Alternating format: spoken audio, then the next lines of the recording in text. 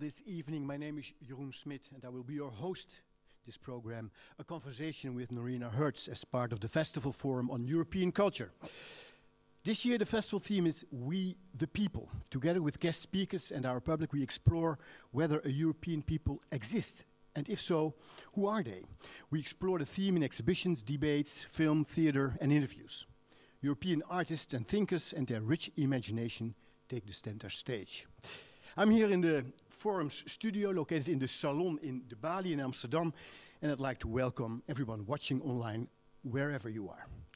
In his address to the nation under lockdown last April, our king, the Dutch king, William Alexander of the Netherlands, mentioned the loneliness virus as a major cause of concern.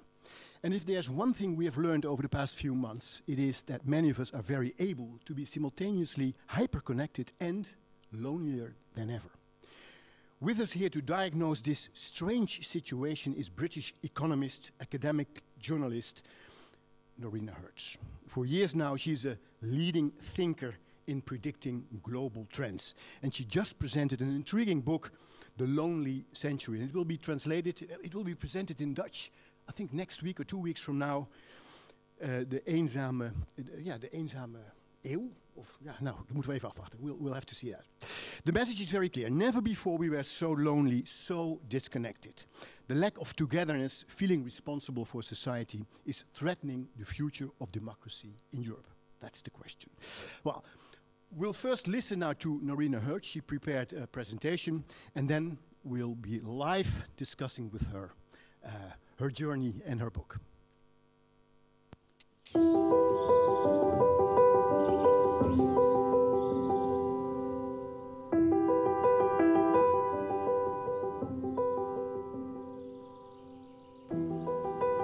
I am waiting, seated at the window, my back against the pretty in pink wall. My WhatsApp pings. It's my friend, she's running a few minutes late. No worries, I message back. Cool choice of place. And it is. The gazelle-like clientele with their fashion model portfolios under their arms makes clear just how cool Chacha Matcha in Manhattan's NoHo is. A few beats later, Brittany enters. Long-limbed, long-haired, her smile widens as scanning the room I come into her gaze. Hey, you look beautiful, she says. At $40 an hour, I'd expect no less. For Brittany is the friend I have rented from Rent-A-Friend, a website with over 600,000 platonic friends for hire. It's a sign of our times that today I can buy companionship as easily as I can buy cornflakes with just a few taps on my phone. But being able to rent a friend by the hour is just one curious indicator of how many people are now feeling a powerful absence of connection and community. For this is the lonely century, the loneliest century we have known. 4 in 10 under 25s say that they often or always feel lonely. 2 in 5 pensioners admit that their main form of company is their television or pet. Almost half of those who work in offices don't have a single friend in the job. All over the world, people are feeling increasingly lonely, disconnected and alienated, young and old, male and female, married and single, rich and poor. We are in the midst of a global loneliness crisis, one that is inexorably linked to our political, social and economic choices and technology's ever greater intrusion into our lives. The pandemic has of course only made it worse. It's a crisis that's damaging our health, physical as well as mental. For when lonely, our blood pressure rises, cortisol level rises, cholesterol level also rises steeply. The part of our brain responsible for fight or flight, the amygdala, goes into a state of high alert, with the upshot that the lonely body becomes inflamed and overworked, with very serious consequences. Loneliness is as bad for our health as smoking, 15 cigarettes a day. Yet it's barely on any public health radar. But it's a crisis that also has serious political implications. For it was actually my work on the rise of right-wing populism that brought me initially to this subject matter. The conversations I had with people like Eric, a minimum wage earning Parisian baker, who feels very strongly that his government has abandoned him and dismisses and discounts his voice. And he explained to me how this feeling of being discounted and ignored has led him to become actively involved with Marine Le Pen's Rassemblement National, France's right-wing, populist, anti-immigrant party. A party which in his mind listens to and protects the little people, of which he is proud to be one. A party which provides him with a place where he can belong. Loneliness is not only about lack of companionship, it's also about feeling unheard, unseen and uncared for, whether by the people around us or the social and political structures that we expect to rely on. Loneliness is personal and political. Yet despite the seriousness of the subject matter, I've tried to write the book with a light touch. So whilst the lonely century is extremely rigorously researched, there are around 1,000 footnotes. Well, I'm a professor, what do you expect? It's also rich in story and anecdote. Saito-san, the Japanese pensioner who shoplifted in order to be incarcerated so that she wouldn't feel so alone. Kerry, the university professor, who's so worried at her students' inability to communicate in person, she's instigated a How to Ask Someone Out in Real Life course. Hashim, the London Uber driver, who despite being with passengers all day long, feels desperately lonely because he's too scared to speak to them in case they rate him badly. These are just a few of those whose stories I tell. My book lays out the extent of today's loneliness crisis, explains how we got here and why unchecked it will get worse. But my intent isn't to fuel passivity or pessimism. My message is one of hope. Yet hope is not a lottery ticket that we can just sit on the sofa and clutch. Hope is a call for action, for what we can do to turn the tides. As such, I don't pull my punches. Big tech, big government. As such, I don't pull my punches. Big tech, big business and government are all in the dock.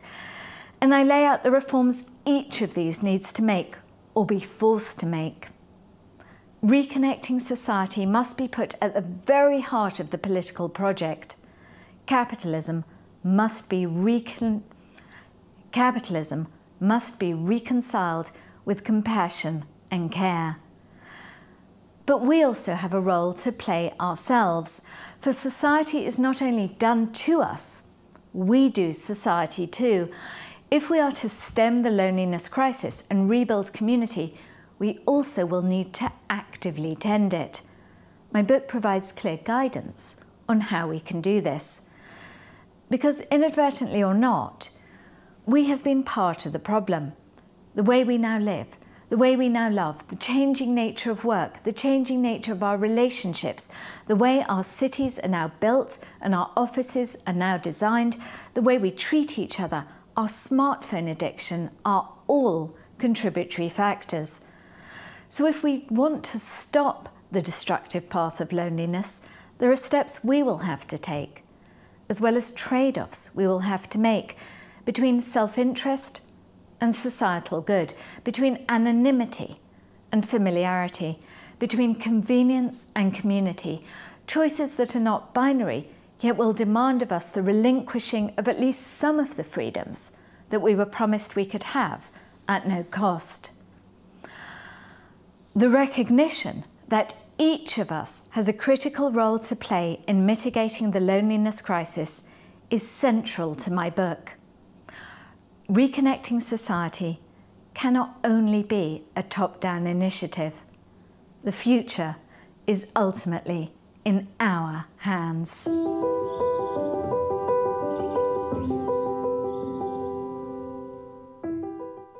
And Noreena is with us live at the moment on Zoom. Welcome, Noreena. So glad you could join us this evening. Thank you. And thank Thank you you for inviting me. Of course. And I don't feel lonely at all. I have Noreena on this side and I have Noreena on that side. It's two Noreenas in Two Noreenas. That's incredible. It's incredible. No, it's strange, obviously. You must miss the real audience. I do. I miss being in one of my favorite cities in the world, Amsterdam, where I've spent many years actually on and off, teaching at university, in festival in Utrecht, and then in Rotterdam, and then in Amsterdam. So the Netherlands is a country that is very dear to my heart. So I really miss being there in person, but I'm glad that I'm with you, at least virtually today. Noreena, tell us, how uncomfortable was it to meet a friend at $40 an hour? What did you do?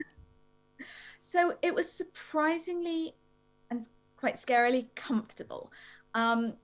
Brittany, so this young woman, college graduate, she suggested where we met up. I have to say I was a bit worried before I'd done it, before I went and met her. I wasn't sure, was this shorthand for something rather untoward, but it really wasn't.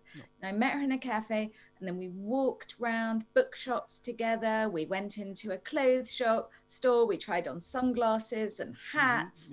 And it was kind of like, obviously it wasn't like being with an old friend, but it was like being with a new friend, someone who you were kind of finding it easy to talk to. We talked about, we talked about Ruth Bader Ginsburg, who was one of her heroines. So, obviously very much in the news, sadly, right now.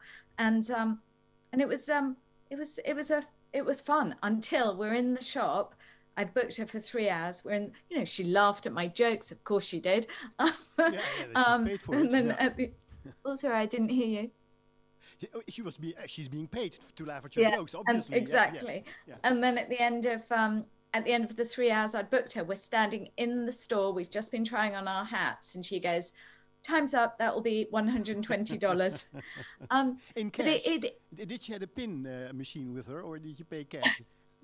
No, I actually had cash with me, but I guess nowadays she'd probably have a pin machine. One more question about this Brittany. Did she prepare herself? Did she Google you, for example? Did she know who you are? I actually used my middle name, so I didn't give my real name, because I didn't really know what I was getting into. But what was interesting was, firstly, I said to her, who are your typical clients? And she said 30 to 40-year-old professionals, women as well as men, people who've moved to Manhattan, often far away from their homes, from their families, from their kind of social support systems, working all hours, don't have time to make friends, and want someone to go to the movies with, go to the theater with, have dinner with, chat to. And it's a strange story, but it does speak to a much broader story of how almost around 50% of society feel lonely often or sometimes, and that was before the pandemic. And was one hug included? A hug? Yeah, one hug, a final hug. Was it included? You had to pay extra. Or you had to pay extra for the hug. A hug. Oh, yes. Did you get a hug? Was it included in the $40 an hour? In that case, it wasn't included, and it didn't feel appropriate. But in my research, I did actually also find out that people are paying to be hugged, to be cuddled, to be stroked. And you give examples of that. Yes, in your book. Yeah. Yes. You describe loneliness. Let's. I want to. Yeah. Can you hear me? You seem to have an issue with the. Yes. When I can hear you now, but you keep cutting out. Okay. You describe loneliness as a global virus. What made you realize? What started this thought? You just mentioned in your speech worries about right-wing populism rising. So, but where and how did the research for this book start? So it was 3 things that I was kind of observing really at once. One was in my own interactions with students.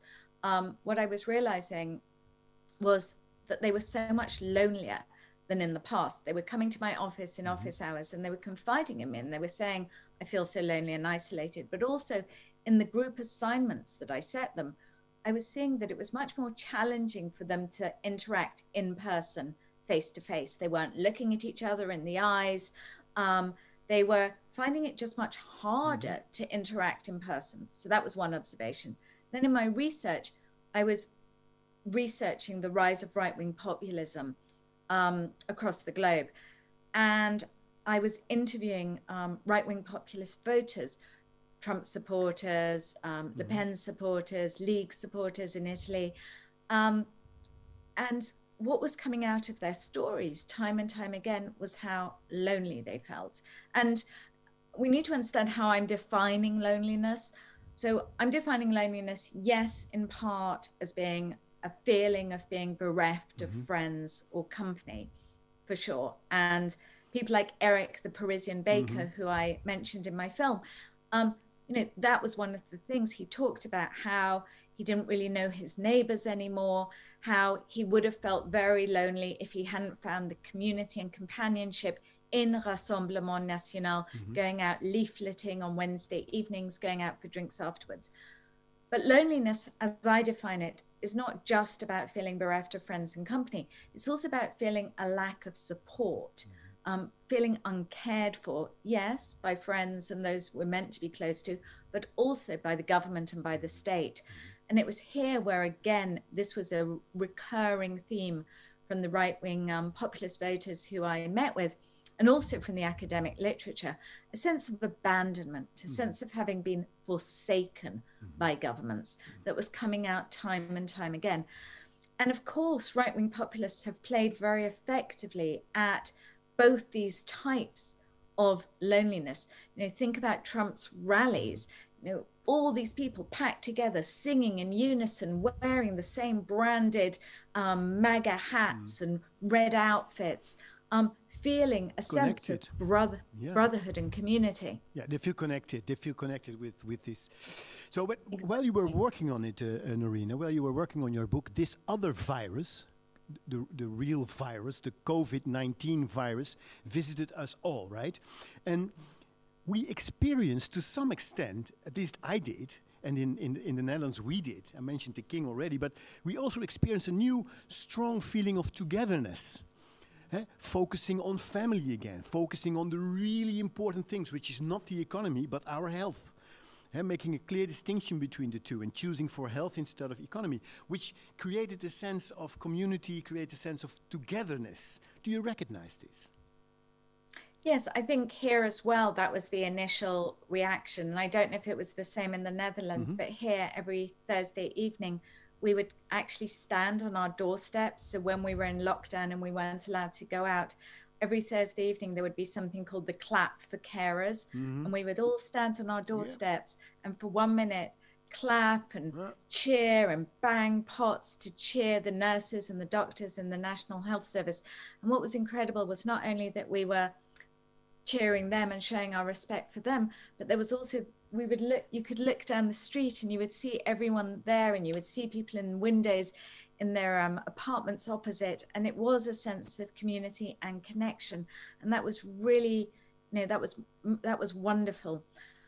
The challenge is, of course, holding on to that moving forward, because you know, here as well, health was initially put before the economy, but now the discussion, you know, seems to have, the balance seems to be tipping to the economy first. And I think also it was easy to, and there were beautiful stories of people coming together during the pandemic. In the book I write, for example, about, there was one volunteer who went all around the city looking for milk, and this was in the UK, milk in glass bottles, because there was to help a blind man who had been isolated and needed his milk to be in glass bottles so he could see the different types of containers and discern the liquids. So, I mean, there were lovely stories like that. But even early on, there were also stories of kind of selfishness triumphing. You know, people in supermarkets kind of taking away all the toilet roll and all the food from others. And online, there was actually a significant rise in cyberbullying and online hatred during the coronavirus. And of course, populist politicians, right-wing populist politicians, using the coronavirus as a way to amplify and reinforce their anti-other messages. Think about Trump's Chinese virus. So I think whilst there were these wonderful moments of solidarity and community, and that's what I think my hope is that we build upon, you know, we shouldn't be so starry-eyed that think that that was the only story, because it wasn't. So we will need to actively force ourselves, I think, to continue that momentum. And just one other point on this is that historically, and this is the good news, historically, after these moments, this is when societies have come together again. So in the United Kingdom, it was after World War II that the National Health Service was founded. In the United States, it was after the Great Depression, you know, a time of collective pain, that Roosevelt implemented the New Deal with worker rights reforms, with investment into public spaces. So again, we do have historical precedent that we can turn these difficult times into real opportunities for us all. So Noreena, there might be an incredible upside on this terrible virus, COVID-19. There might be an upside, we'll have to see. Well, while reading your book, I have to be honest, and it's very well written, it's a good read too, but I also felt depressed every now and then.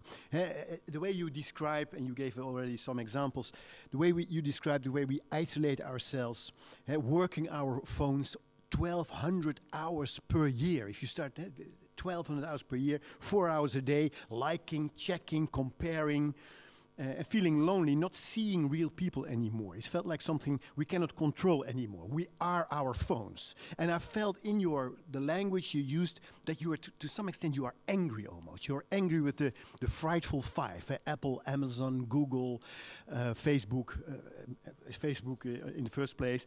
You blame them for this, making people addicted to this. And you mentioned certain researchers, one big research, 3,000 participants, half normal use, half no use of Facebook, Insta and Snapchat, and they reported more happiness, the latter ones. Not using for a couple of months, more happiness, more life satisfaction. So something needs to be done, and you feel the urgency when you read your book. What do you hope governments will start to do fighting the frightful five? Well, I think we're all increasingly aware that social media companies are not doing nearly enough themselves when it comes to tackling online hate, cyberbullying. 60% of British adults have experienced cyberbullying. Children, of course, experiencing cyberbullying at a terrible scale, and not doing anything to deal with the addictive nature of their smartphones, which, in fact, they're designed to be addictive, so that we're constantly going on them. So we know, we've been now in this world of social media for enough time now to know that they themselves have not done enough and seem really unwilling to do so. So I think it is time for governments to step in. And I think the parallel really is tobacco, a similarly addictive drug, which also has very deleterious consequences on our health. Loneliness is as bad for our health as smoking 15 cigarettes a day. We regulate tobacco. I think we should regulate social media as well. How, Noreena? Where do you start? How? Where to start? Breaking them up, for example, because this is their business model. This is the way they make money, and they have shareholders, and they want to see profits every quarter increase. So for them, it will be impossible to do it themselves. If you ask them to regulate it, they won't. They can't. They can't. You just can't. They're in this system. So where do we start? Absolutely. So I think that's why governments do need to step in, and they need to regulate. At minimum, I think there should be a duty of care, is the legal expression, a duty of care that social media companies have on the users. So to make sure that their users aren't abused, don't experience hate, don't experience bullying. You know, this is the kind of standard thing we would expect with another business. So why not with them? I do think there's an argument even for putting packaging on our smartphones, like on a cigarette packet, you know, maybe a picture of a scrambled brain to remind us when we buy them that these are so bad for us. So for example, when my children are using TikTok, it's a big discussion about TikTok right now. After 15 minutes, they will see something disturbing them or making them fearing using TikTok too much. How could we do this? How could we organize? You could have literally pop-ups coming up. Yeah. You could also have prompts on social media. You know, this would be a kind of easier and less harsh regulation, but just that they put prompts on it. So before you posted something, before it went through, do you really want to post this? Okay. Just having that moment Take a break. to kind of do that. Yeah. You could have algorithms rewarding kindness and de-rewarding vicious hate, bullying. Their algorithms already, you know, reward other things. So, you know, why not make them pro-society rather than anti-society? Remember, you know, the maxims of these companies, don't do evil, connect the world. I mean, if they really want to live by their maxims, they need to behave differently. And if they're not willing to behave differently, we do need governments to step in. And we, of course, ourselves, there are things we can do. I mean, it is hard because the addiction is so strong, but there are hacks like, you know, putting your social media hard to find on your phone, like in a folder far away. Did you do that, Noreena? Did you do that yourself? Did you do it yourself? I have. And it works. Yeah, they're like hard to find now on my phone. I have to scroll many pages. Share this with us now. How much time does it take you to find Insta or Facebook on your phone? It takes you like half an hour to find it, or what? No, but it takes me, you know, instead of it being on my home page, I have to do kind of 4 scrolls of pages to find it and then open. So I make it harder. But the other thing is putting our phones aside, because there was research in my book that I write about. There was a study done with couples, and they put a smartphone on the table in between them. Even when the smartphone was off, it still has an impact. Less connected and less empathetic to each other, they felt. But maybe what I thought when reading this part, I think government should hurry up and make sure that in education, primary school, secondary school, there's much more attention for the impact on your health, on your well-being, on your happiness of using your online devices all the time. And there's only, I have 3 children, and there's very little of that in our educational system, unfortunately. Yes, I think that's absolutely right. And that's something which government really can do very easily. You tweeted, loneliness is political as well as personal, economic as well as social. Technology is a driver, for sure, but not the sole culprit. So too are decades of policies undermining our communities and dismantling our civic institutions. Explain. So we've talked about technology, that clearly is a driver, but there are other factors as well. Mass migration to cities, rising numbers of people who live on their own. These are all factors as well, but so too, I argue, is the past few decades ideology, dominant ideology in most of the world, neoliberalism, a particularly harsh form of capitalism. A dog-eat-dog, greed is good, me first, selfish, self-interested form of capitalism that really was always going to be at odds with people feeling connected to each other, close to each other, for society feeling cohesive, because it was all individual, I-focused rather than we-focused.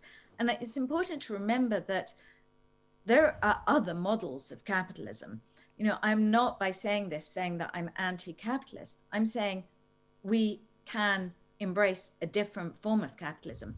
You know, think back to Asian capitalism or more traditional European style capitalism, Scandinavian capitalism. It always had a more collectivist spirit. And yet, ever since Margaret Thatcher and Ronald Reagan, really, since the 1980s, we've seen this very harsh, brutal form of capitalism take hold, which also took hold, fascinatingly, in the way we as individuals see the world. And one example I give in my book to highlight that is how pop song lyrics have changed since the 1980s, or since the 1970s, really. So if you think about in the 1970s, songs like We Are the Champions by Queen, by today, we see a steady increase in song lyrics with the words I me in them, and my, and a diminishment of lyrics we, us, our.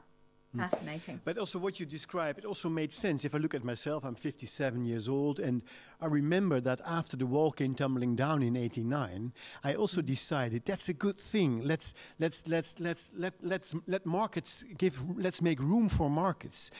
Less politicians, less left or right-wing politicians. The amoral market. Let's room for entrepreneurial behavior, for individualism, for success. So I remember that very vividly back in the 90s. I was very much convinced too that this was a big solution for all the political stuff and big governments, bureaucracies and all that. So it did make sense to some extent.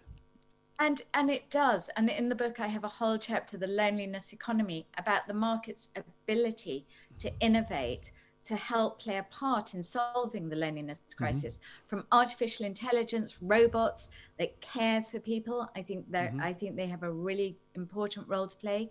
But also things like in South Korea, there are discotheques where thousands of elderly South Koreans dance in the daytime. They pay to admit, these are commercial ventures, but they go and dance in daytime to be together. And of course, you know, we saw before the pandemic stopped everything in its track, a real rise in the loneliness economy, in people paying for collective experiences. So I think the market really can deliver. And if we think about our own local neighborhoods, our local shops have played an integral role and continue to play an integral role in anchoring and nurturing our communities. So I'm not anti-market, I'm not anti-innovation, but at the same time, I recognize that governments have a role to play here. And I don't know how it was in the Netherlands, but in the United Kingdom, what we've seen since the financial crisis, especially, so since 2008, was a massive underinvestment and de-investment in the infrastructure of community, in public libraries, in youth clubs, in old aged homes, in centers, day centers for people to congregate. We need spaces, public spaces funded by the government for people to come together. And that's another thing that governments really need to do. And the time is now. Last January in Davos, the Edelman Trust Barometer, they have this trust barometer presented every year, and it said that close to 60% believes that the capitalist system as we know it right now, the neoliberalism as we know it right now, does more harm than good. So almost two-thirds, and they have these big researches. So things will change now, I guess. And then, of course, we have to be very, very careful what way it will develop. So what do you hope? What do you hope governments will do to restore the balance? Yeah, great question. So I think part of it is about funding the infrastructure of community. So making sure that public spaces have public funding so that people have places where they can congregate. I think the other thing is governments can play a role in helping our local communities thrive, in helping our local shops thrive. I would really advocate a new category of business to be helped in the tax code, pro-community businesses, things like local bookshops that have often played a very integral role in nurturing communities. They should be getting favorable tax breaks. More generally, our local shops should be getting favorable tax breaks right now so that they can deal with the double whammy of the rise of e-commerce and also the downturn due to the coronavirus. In Belgium, there's even an empty shop tax that has been levied on shops, so that if landlords, I don't know if it's the same in the Netherlands, but here we see a lot of shops which are just left empty for a very long time as landlords wait to get higher rents. But Belgium has imposed taxes on these shops for the longer they're kept empty to incentivize the landlords. I think there's a lot government can do around regulating social media companies, as we've already spoken about.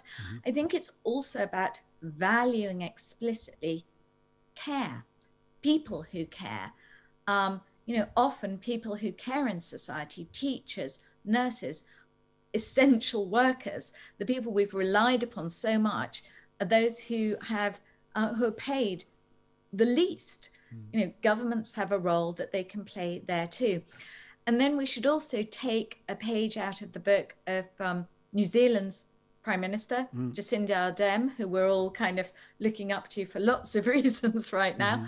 But one of the things she did in 2020, just before the coronavirus, she announced that they were not just in New Zealand in their budgeting process going to be using, looking at progress on traditional economic metrics like GDP. They were also going to be looking at metrics like how lonely society was, how much citizens trusted each other, and use progress on those metrics in order to determine their budget.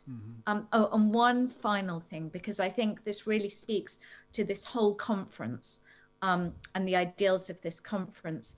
Now more than ever, governments can play a role in bringing different people together, people of different socioeconomic groups, different ethnicities, different genders, different ages. And President Macron actually trialed a scheme last year of civic engagement for 15 to 16-year-olds, where a group of 15 to 16-year-olds spent a month together from a vast array of socioeconomic backgrounds, ethnicities, very diverse, and they did expeditions together, they worked together, they did voluntary work together, they worked out together how to allocate, they lived together, they worked out how to allocate chores, who would do the housework, who would do the cleaning.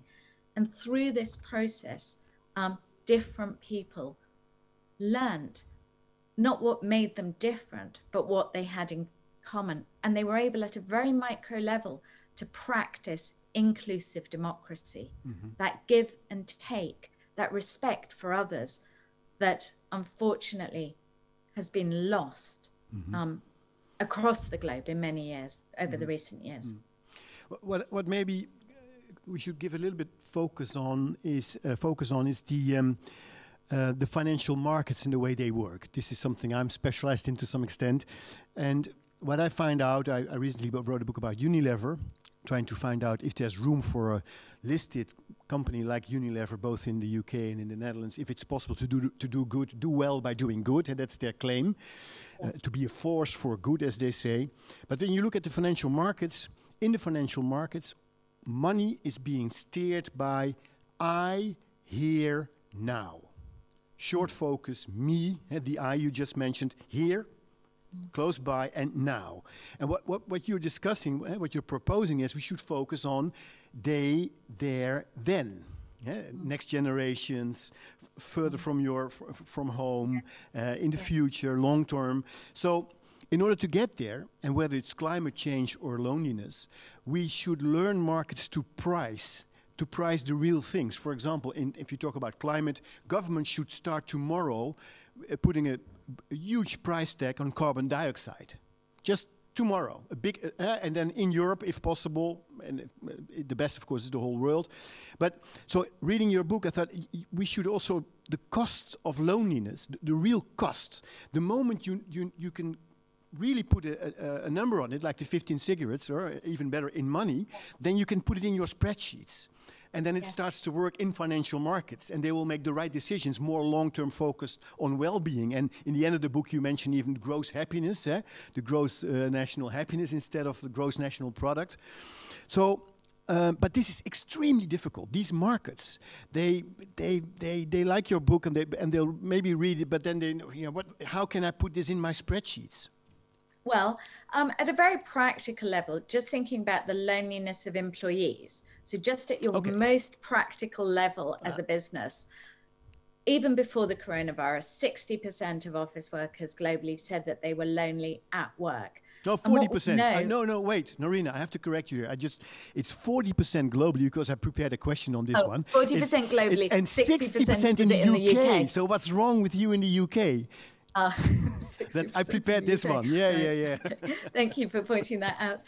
Clearly, it's even lonelier but it's here. Huge. But it's huge. It's huge. It's a huge issue. It's a huge issue. Yeah. Huge issue, and it's one that has a financial cost, because there's research in the book that shows very clearly that lonely employees are less productive. They feel less engaged with their company. They feel less loyal to their company, so they leave more, and which is expensive. So there is a kind of clear business cost for actually making your employees feel less lonely, more connected to each other. So at a micro level, you can build that business case. At a global level, at a national level, you can also build an economic case, because we know by looking at, again, this is research in the book, we know that governments are spending many, many millions of euros every year on dealing with the health impact of loneliness. And this has been costed in various studies. So, so I think there is a kind of, so I think there is a loneliness tax that perhaps could legitimately be levied. But I think, you know, if we think back a few years, and I'm sure you've thought about this in the context of Unilever, and if we think back to when the tobacco companies were selling their tobacco, and they never thought that anyone would impose taxes on them or care what they were doing, or they would be found out. Later, with food, I mean, something I was warning food companies for many years before we started seeing regulations coming in place about sugar in food and the, you know, governments intervening. So I would argue that change will come, regulatory change will come around how businesses treat their employees and about the cost that they're kind of imposing on society. And the smart companies will preempt the regulation and get their ducks in place. But there also has been great leadership on this front. And, you know, as you saw in Unilever with Paul Polman, you know, there are leaders who can also say, you know, I'm not going to play by these rules. And there are people who have done that. And he was quite successful. But it's not a very friendly question, but I'm just curious. So globally, it's 40%. Globally, what was that, right? Globally, it's 40%. Yes. And in the UK, it's 60%. So I had to ask this question, obviously. What's happening in the UK? Because it's even worse. It's 50% worse compared to the rest of the world. How come you're even more lonely? Well, I think that's a great question. I have no like empirical way of answering that. But one thing that I talk about in the book, and maybe it's less common, maybe it's something that's very common in the UK, maybe it's not as common in every country, is the rise of the open plan office that we've seen in recent years. And that is a real driver for, as I explain in my book, for worker loneliness in offices. Paradoxically, again, because, you know, you'd expect they're designed ostensibly to bring us together, but if you've ever worked in one, most people are sitting there with their headphones on, desperately trying to focus on their work, not engaging with others, and nobody wants to have a real conversation with somebody when everyone else can hear. You're hardly going to be authentic and intimate. So maybe we have more open plan offices per capita than elsewhere. And again, here COVID-19 is helping us because everybody has to work at home. And we double-edged though, because that's got a whole host of loneliness problems. But we see the first researches in the Netherlands show that people actually enjoy working at home. They miss their colleagues, but on average they would like to spend 3 out of 5 days at home. 2 days at the office, 3 days at home. And working at home is also a vote of confidence. Because you're on your own and you're being responsible. There's nobody checking you. There's no boss running around trying to manipulate or doing whatever, checking whether you're doing your work well or not. Well, that's not quite right, because there's actually been a rise in monitoring, monitoring our work kind of electronically through our keyboards. Okay. So, oh, really? So Oh. actually a really significant rise of that whole business, which is now a multi-billion-dollar business, with companies really kind of listening in on how people are working. But I hear you. Some people have found working from home a kind of a pleasurable experience, but it isn't the case across the board, and it isn't the case also generationally. You know, if you've got a nice space, if you've got a nice office to work in, that's fine. If you're young, if you're maybe you know, got a small space, your laptop's in your bedroom, and you're missing your pals at work, it can be a very lonely experience. And what we've seen in America, and I've been tracking surveys, is that at the beginning of lockdown, so initially the surveys were saying that people were happy, and that's actually been steadily decreasing now over the past 2 months. It's too early to know. Recently, a book was produced by Harvard philosophy professor Michael Sandel. Maybe you've seen it or heard about it. I read an interview in The Guardian this weekend. And in this book, it's called The Tyranny of Merit. He blames the center-left elites abandoning old class loyalties, focusing too much on meritocratic mantra, the meritocratic mantra.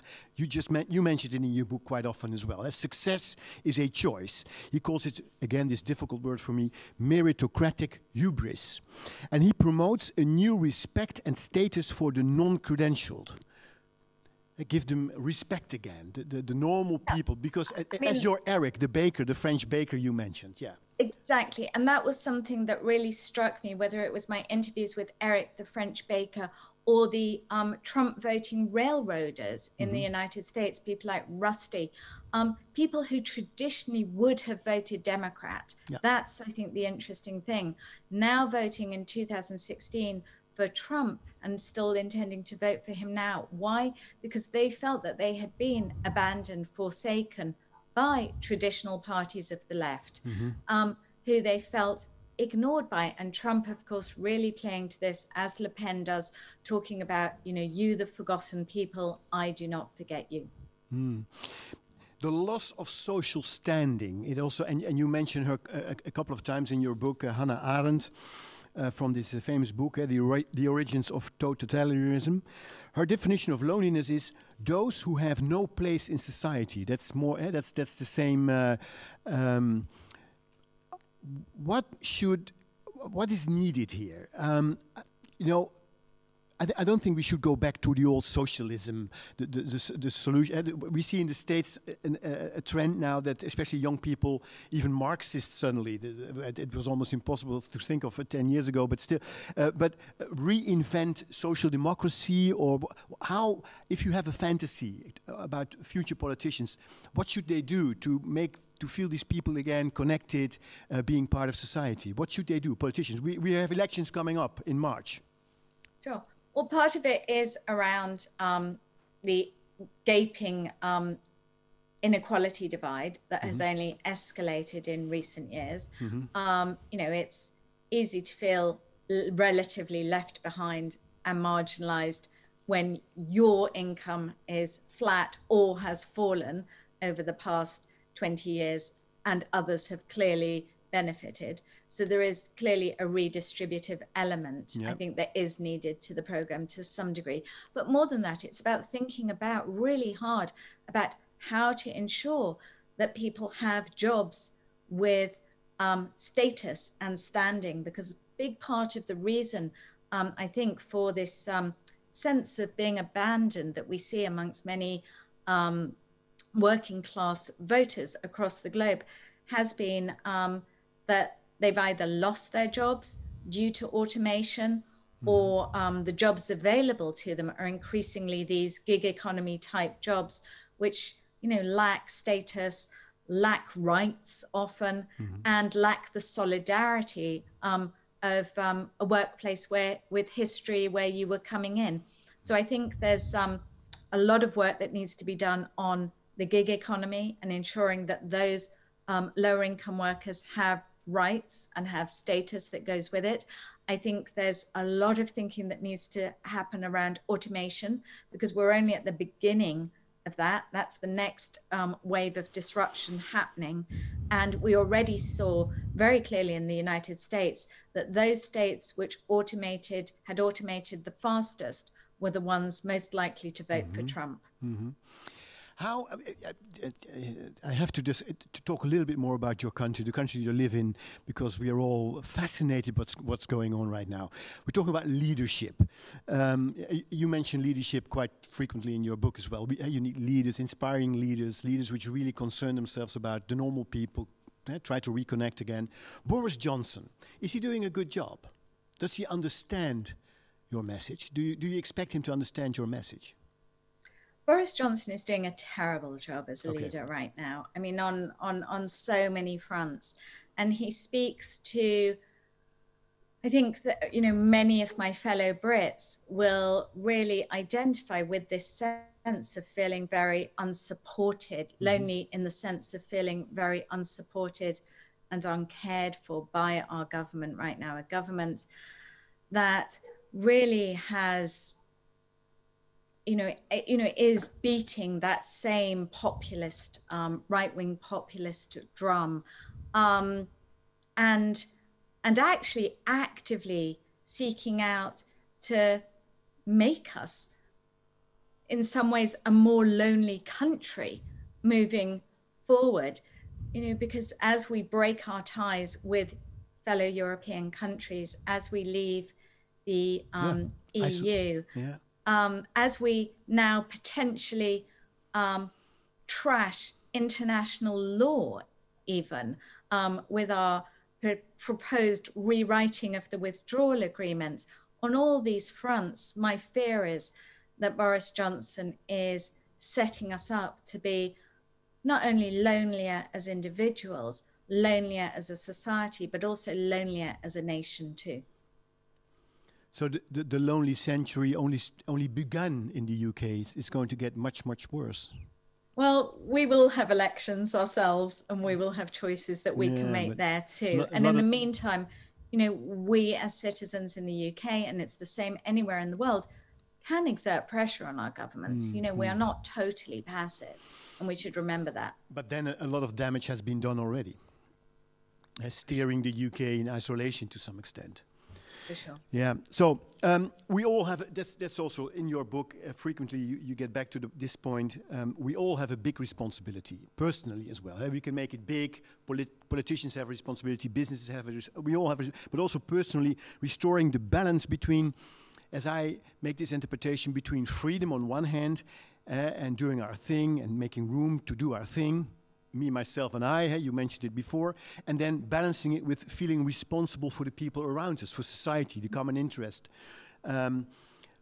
Do you feel, I really want to be an optimist, so I described already how I made this movement as well myself back in the 90s, moving towards liberalism, small governments, big markets, and now after 2008 I've learned and tried to do the other way around. We have to balance it again, find a new balance between freedom and responsibility. Are you an optimist that we will, well, let's focus on Europe in the first, that we will be able to find this balance between freedom and responsibility in time, before things really start to go out of hand? Yeah, I mean, you know, Angela Merkel, another global leader who we're all looking up to at the moment, you know, I think she has actually done pretty well on that front, you know, really showing a responsibility, for example, on immigrants and refugees, at the same time as, you know, actually having a very pro-market position. So I think it is possible to, I don't think the two are necessarily at odds with each other, but I think it's about recognizing that if we put convenience above community, if we put freedom, if we put individualism above the common good and a collective spirit, we ultimately all will pay the price in the long term. But the thing is, the big issue is, Noreena, no, but I think far away. For many people, they think, well, that's like the climate change. Oh, that's 2030, 2040. It's not on my plate right now. I will focus on myself here and now. Well, I would argue that that is another maybe positive thing from the coronavirus, because I think even people who felt most individualistic, selfish, go, go, go, I think really in these last few months have recognized how important it's been to have a local shop where you can go in and buy your goods. How nice it's been if you've not felt well and somebody said, can I bring something over? I think many people who maybe had forgotten the importance of community and our local neighborhoods now realize it more, and we really have to really build upon that. I do believe change is possible, but it won't just happen. We individually and collectively need to really take up this charge. And the way you wrote about it and the way you talk about it, I can imagine you personally decided to change some things in your life personally as well. And I want to quote from your book: if we want our local environment to feel alive and welcoming, we need to interact more with those around us, physically, face to face. And then slow down, take that beat, that pause, smile, chat. Yes, and I've been as guilty as everyone else, you know, busy, busy, busy, running around, global citizen, traveling. You know, I have been as guilty as everyone else of not taking that pause, of walking down the street and not saying hello to the passerby, of not nodding, of not smiling, of not chatting to the postman.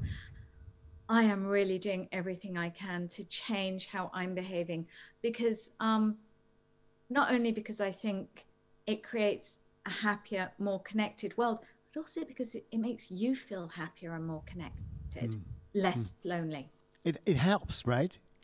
Yeah, it really helps. Like even those micro exchanges, and there's research on it in the book, even those micro exchanges, you know, that hello to in the coffee shop, the 2-minute chat to the greengrocer, even those micro exchanges make a significant difference to how connected we feel to each other. So nowadays, you know, do smile more, do say thank you more to others, do slow down, do put your phones down, do what you can to support your local community, buy in your local shops. You know, it's so convenient nowadays to buy online, but, you know, really make sure that you are supporting your local shops, your local cafes, if they're able to be open. And also reach out to someone in your network who you think might be lonely. I mean, just reaching out could make a huge difference to someone else. I want to thank you, Noreena Hertz, for reaching out to us this evening from London, from your home, spending time. Thank you for your wonderful book, intriguing and inspiring. And I wish you good health and hope you will be able to write more of those important books for us. Thank you very much for joining us here. And please, listeners, look at the YouTube channel of the Forum on European Culture for the final vaccine program starting any minute now, or to look back at all the theater discussions and debates, what happened this weekend here at the Bali. Thanks again and have a lovely evening. Thank you very much for joining us. Noreena. Thank you. Thank you.